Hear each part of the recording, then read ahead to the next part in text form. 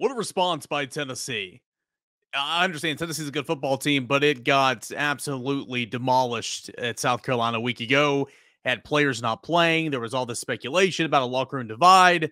How about that response from Tennessee? 56-0, a shutout victory against Vanderbilt to conclude the regular season at 10-2. We're going to recap it all right here on your Monday, Locked On Vols. You are Locked On Vols, your daily podcast on the Tennessee Volunteers. Part of the Locked On Podcast Network, your team every day.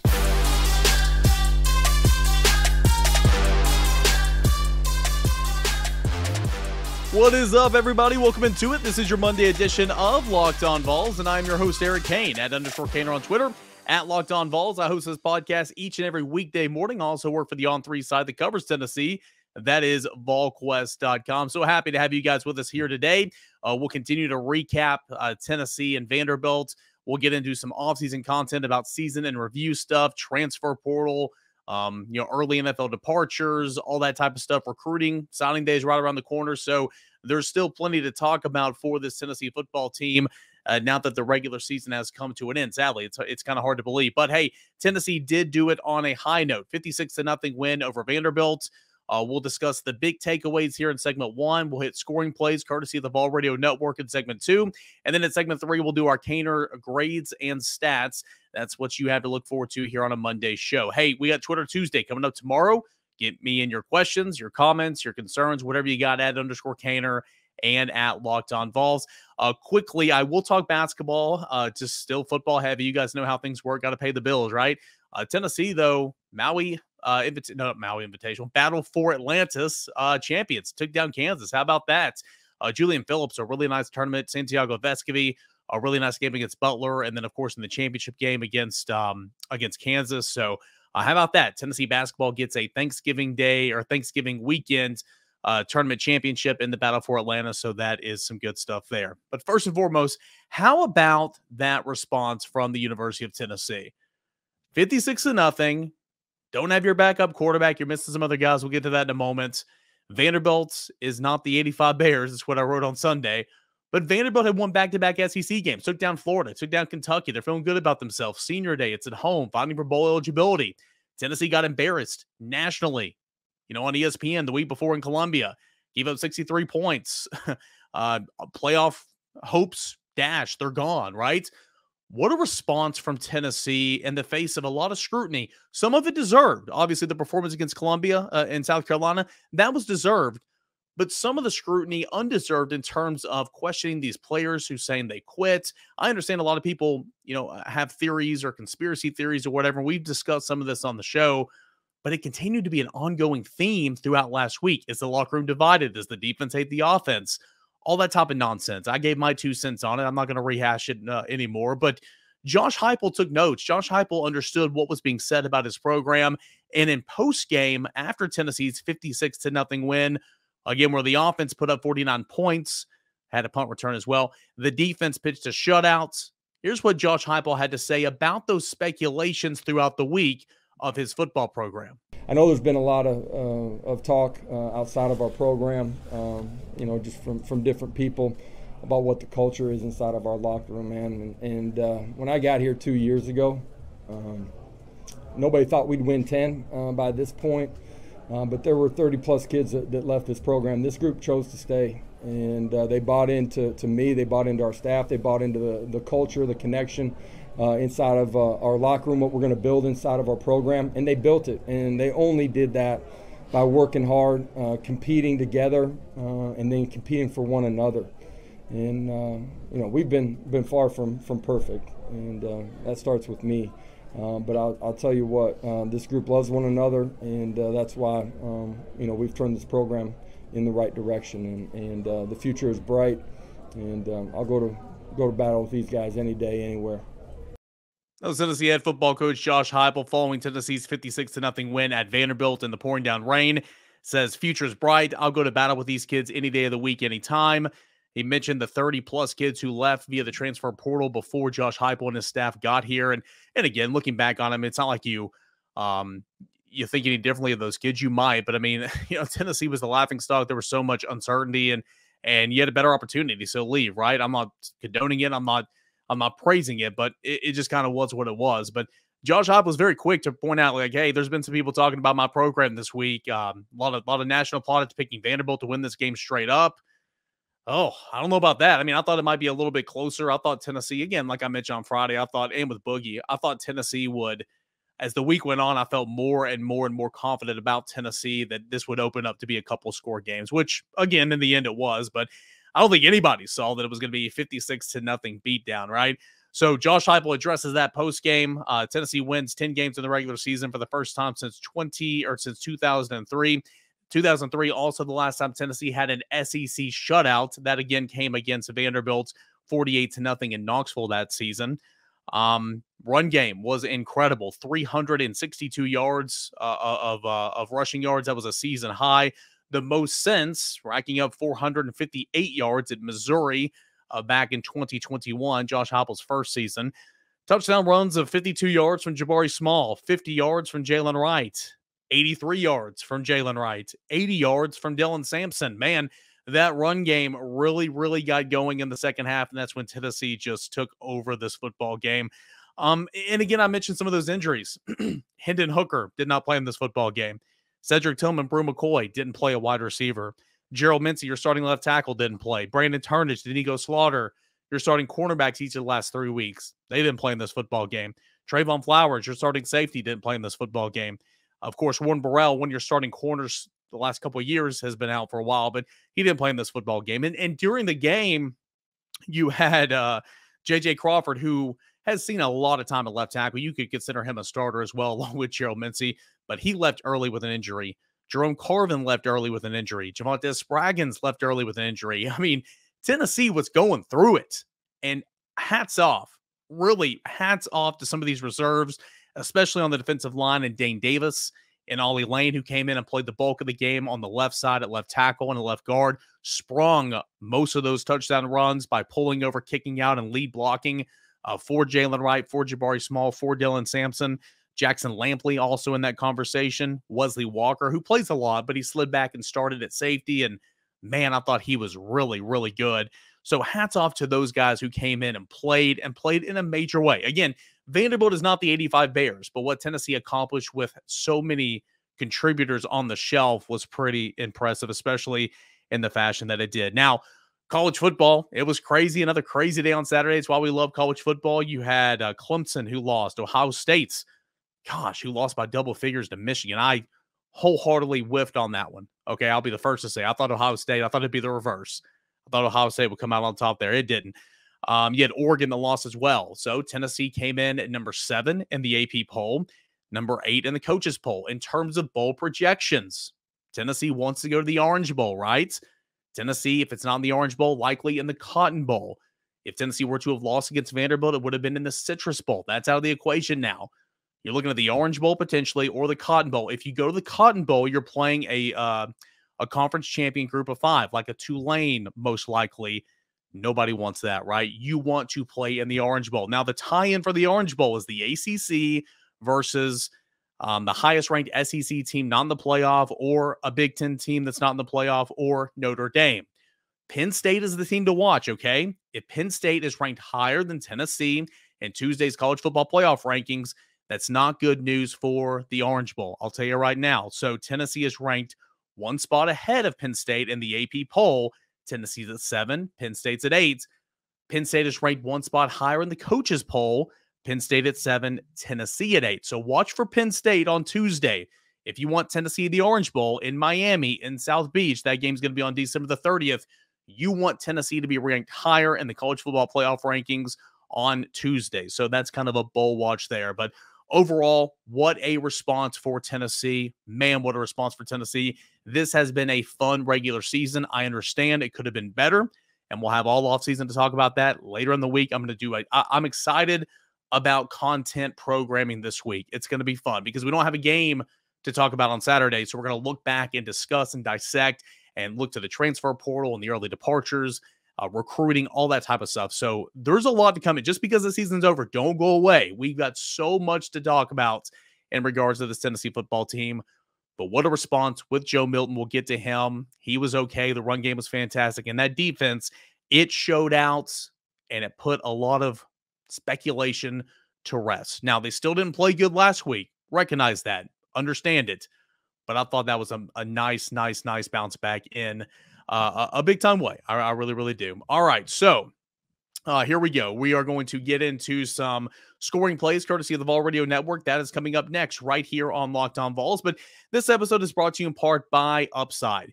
Inflation has us all thinking about different ways to cut back, whether it's driving less, dining out less, or buying less from the grocery store. We can all agree there's nothing fun about less.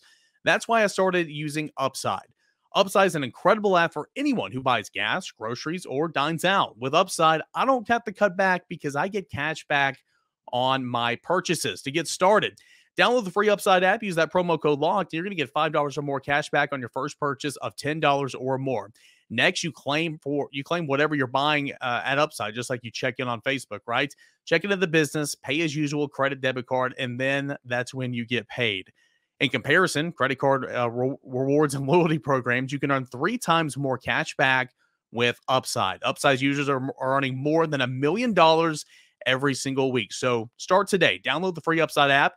Use that promo code LOCKED and get $5 or more cash back on your first purchase of $10 or more. That's $5 or more cash back on your first purchase of $10 or more.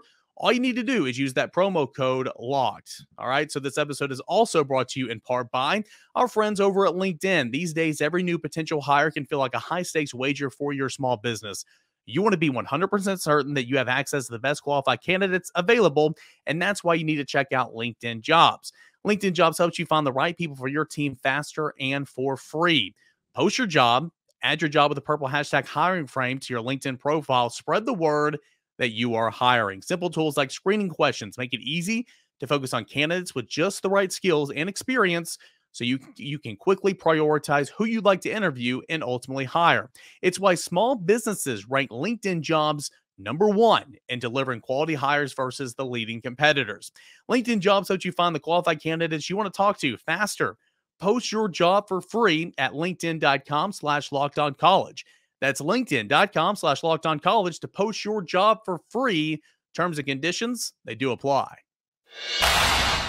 All right, guys, welcome back into your Monday edition of Locked On Vols. I am your host, Eric Cain. Twitter Tuesday is coming up tomorrow, so any questions, anything you want to get onto the show, you can fill up the comment sections on YouTube. You can hit me up at _Cainer and at Locked On Vols. Some of you guys reach out to me on Instagram. I never get on there unless I have a notification, so I can still see it on Facebook. I try to get as many as I can on every single show on Tuesday. So that is what's coming up tomorrow. All right. So Tennessee 56-0 over Vanderbilt. It was not the best day offensively for a guy like Joe Milton. However, Vanderbilt again is not great. So Joe Milton was okay. He weathered the storm. Excuse me. Literally, he weathered the storm. It was a monsoon in Nashville. My feet were wet. I was not happy, and I was sitting in the press box. Riddle me that, right? You guys who were there at the game and, sat out there and braved the elements, good for you.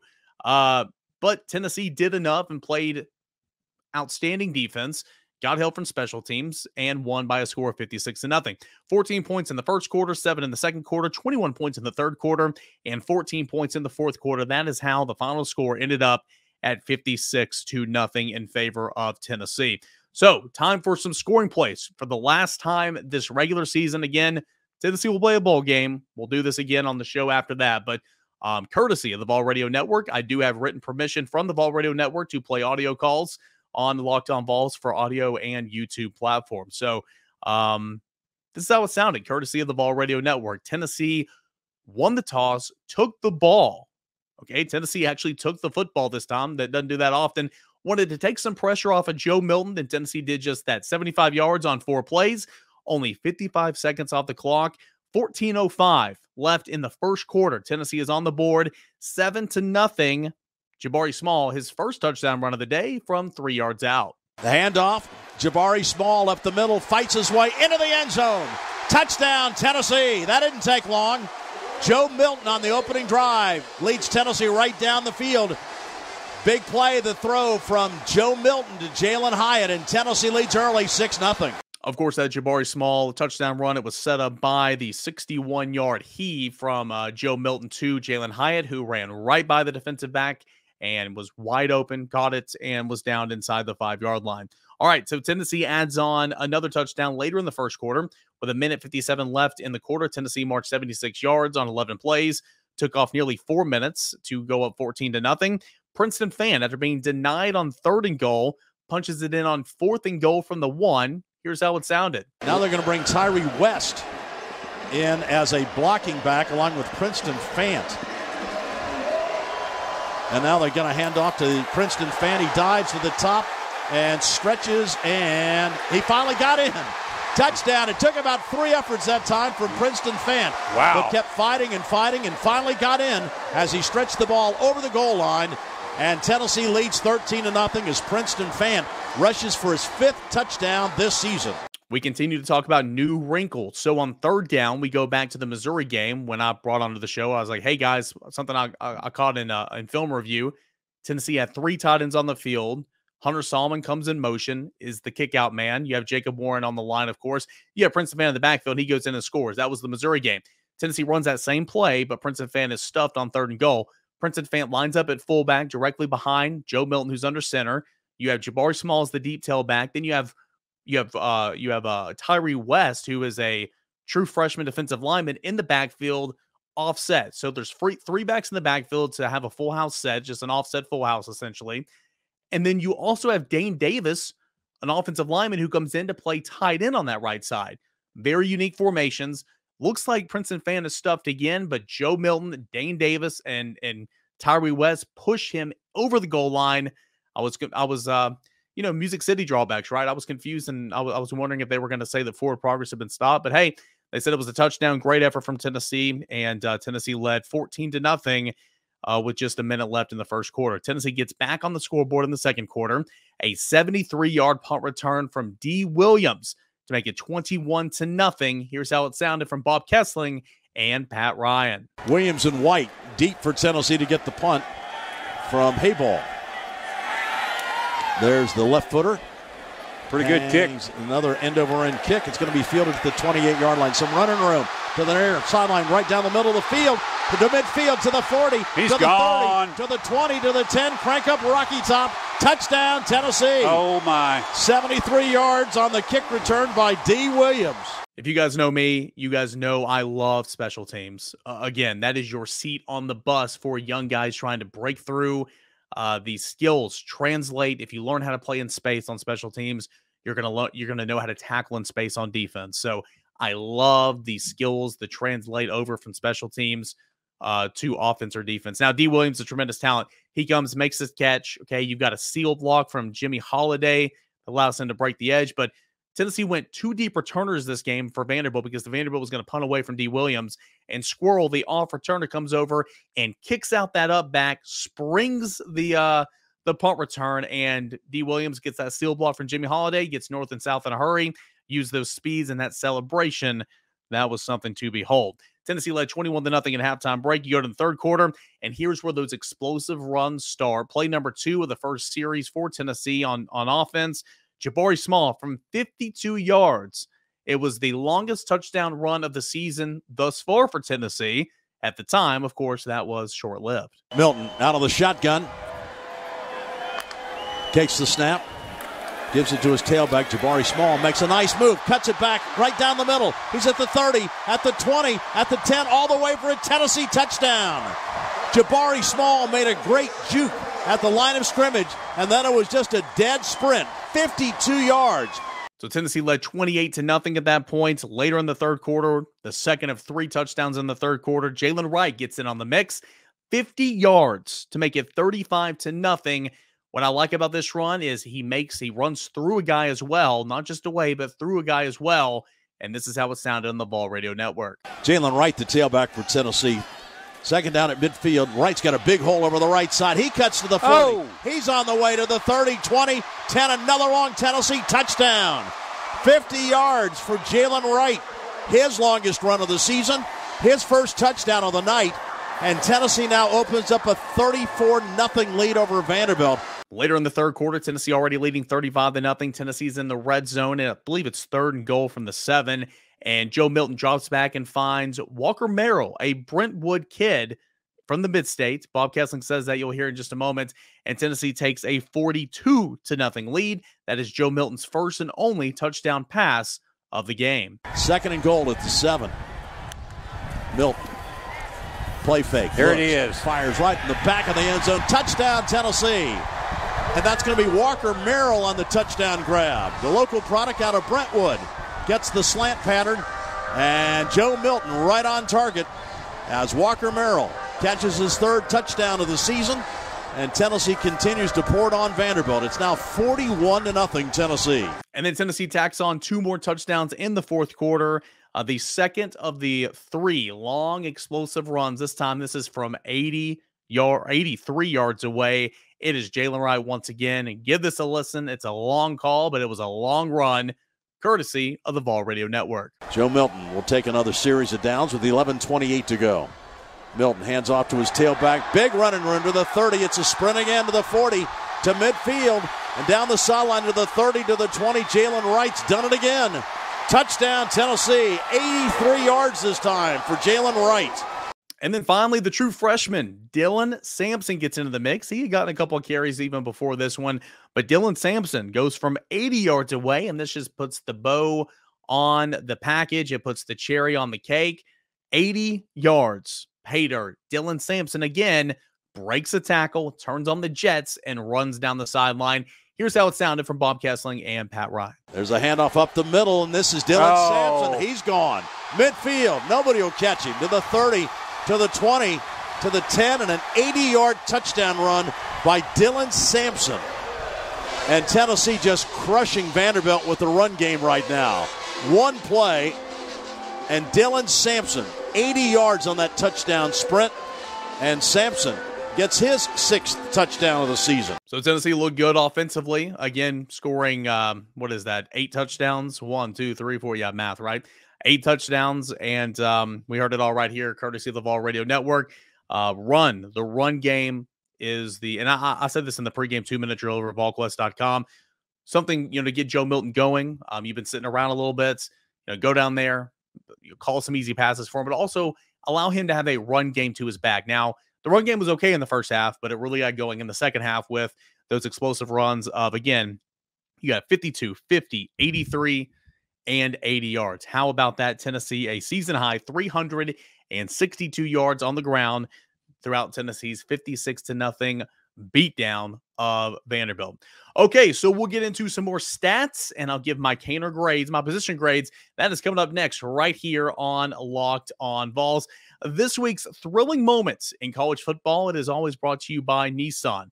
Episode is brought to you in part by Nissan. The thrilling designs behind the new lineup from Nissan are intended to empower drivers and vehicles as capable as the drivers themselves.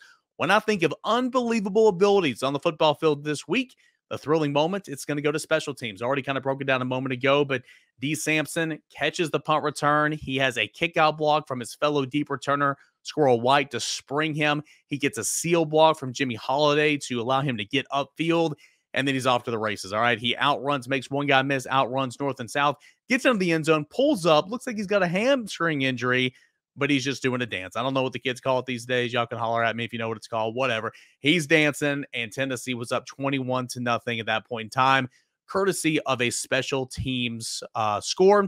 Special teams also, D. Williams, knocked the ball free on that fake punt. Special teams is a third of the game, and Tennessee played good special teams on Saturday. So that is thanks to our friends over at Nissan, the thrilling designs. Each and every day, you can find them all at NissanUSA.com. Find your Pathfinder or Frontier today. That's at NissanUSA.com. We are rolling right along here on this Monday edition of Locked on Vols. Again, don't forget Twitter Tuesday coming up on tomorrow's show. Get me in your questions, comments, or concerns, anything about bowl game projections, the season review. We're going to have a whole lot of fun this week breaking down all that stuff right here on Locked on Vols. I'm Eric Cain. Appreciate you guys for hanging out with me here today. Tennessee, just a complete beatdown, right? Tennessee had 513 yards of total offense on 53 plays. Vanderbilt only 254 yards on 77 plays, 24 more plays for Vanderbilt in this football game. Vanderbilt averaged 3.3 yards per play. Tennessee, 9.7 yards per play, nearly again a first down per play. Riddle me that, right? Tennessee held Vanderbilt to, let's see here, 3 of 17 on third down opportunities. 3 of 17 on third down opportunities. Man, how about that? Tennessee, meanwhile, was 0 for 7, but Tennessee was 2 for 3 on fourth down opportunities. Vanderbilt was 0 for 4. Talking about the run game, Tennessee was incredible running the football. 362 yards, that is a season high on 31 carries, 11.7 yards per rush. Vanderbilt 147 yards on the ground, 3.1 yards per rush. Tennessee threw for 151 yards. Vanderbilt threw for 107 yards.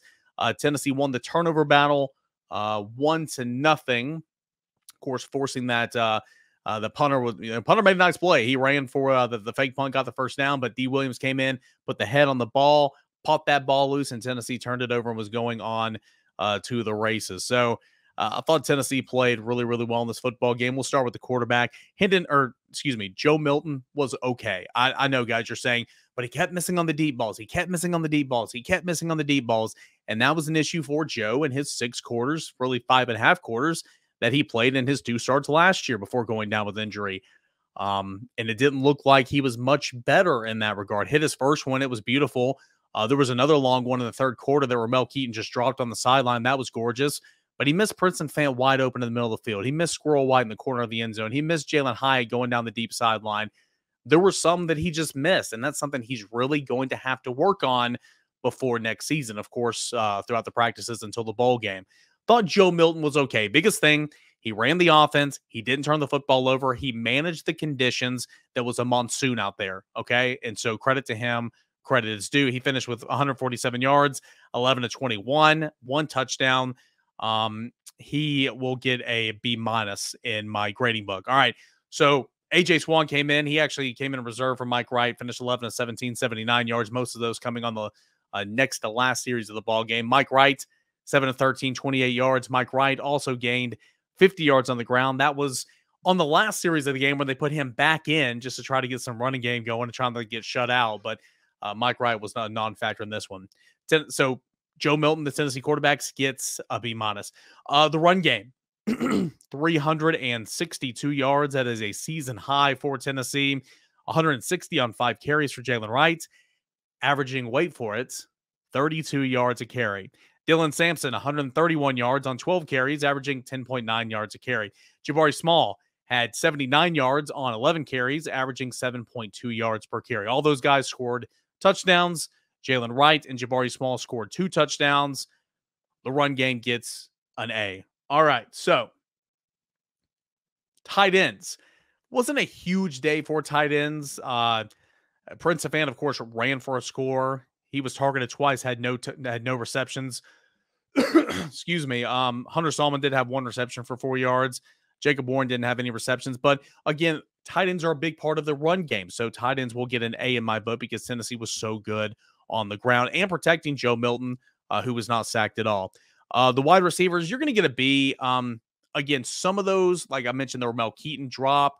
I think the timing was off some. Like I think some receivers got jammed in the line of scrimmage a little bit. There was one time I believe Squirrel White got held, and Josh Heupel was really making a point of that on the sideline.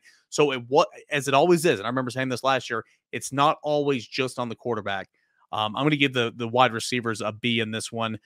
You had Jalen Hyatt led the way with 86 yards on 3 catches. Squirrel White led the team in targets, 4 catches, 18 yards. Ramel Keaton, 4 targets, 3 catches, 36 yards. Walker Merrill, 1 reception off 1 target, 7 yards and a touchdown. I'll give the wide receivers a B. The offensive line gets an A. Again, over 500 yards total offense, 362 yards on the ground, no sacks. And more importantly, you had Ollie Lane and Dane Davis play pretty much the entirety of 3 quarters. Jackson Lampley came in and played big minutes as well. Tennessee's reserve stepped up, and they deserve to be congratulated in a big way. That offensive line gets an A. Defensive line, again, I mentioned, rushing for Vanderbilt, they had 147 yards. They didn't have anything hardly going at all through the air, 107 yards, 3 total sacks on the day for Tennessee's defense. Thought the defensive line played really well. Thought Roman Harrison played extremely well. Roman Harrison, 4 tackles, 2 sacks, 2.5 TFLs. Another quarterback hurry. Thought he played really well. Thought Latrell Bumpus played really well. Had a big pat down on a fourth down play whenever Mike Wright was rolling out, or AJ Swan, whoever it was. And it was fourth down, and Latrell Bumpus got his hand up and batted it away. Thought Latrell Bumpus penetrated really, really well in this football game. I'm giving the defensive line an A. Sure, they jumped off sides a couple of times, which is not great, but defensive line I thought played pretty well. Tennessee overall, 3 sacks, 13 TFLs on the day. Defensive line will get an A. Linebackers, I'll give a B. I thought Aaron Beasley played pretty well. I thought Jeremy Banks' return played well. 7 tackles for Banks. Beasley had 6 tackles, I believe, had a pass breakup, had a quarterback hurry. Juwan Mitchell had 5 tackles. They weren't perfect. A couple of missed tackles in there, a couple of laps and coverages as always. But I thought the linebackers in pitching a shutout played pretty well. I'll give the linebackers a B+. Defensive backs, Wesley Walker playing safety. Boy, I like that. He had one play on the second drive for Vanderbilt in this football game when they went jet sweep out of the motion. Wesley Walker rolled down to the linebacker depth, saw it, burst back into the backfield, made a TFL back there for a loss of about 4 yards. It looked really good. It was instinctive. He knew what was coming. I love Wesley Walker at safety. I really do. I thought Tamari McDonald played well as well. Thought he had a good game. And Kamal Hadden, hey, I was all over him this past week about how it was talking and getting beat. I think South Carolina is a little bit more athletic than Vanderbilt, of course. Thought Kamal Hadden bounced back and had a good day. I'll give the defensive backs an A-. Christian Charles, who played pretty much the entire game at cornerback, he got bit on the double move. That ended up not being a reception as they went and reviewed it. But that is really the only thing that comes to mind. Jalen McCullough didn't do a few things that were not great. But overall, again, you pitch a shutout, it is really hard to kind of nitpick here. So I'll give the defensive backs an A-. Special team gets an A. You had a punt return to 73 yards. You had D. Williams forcing a fumble and getting the football back after the fake punt.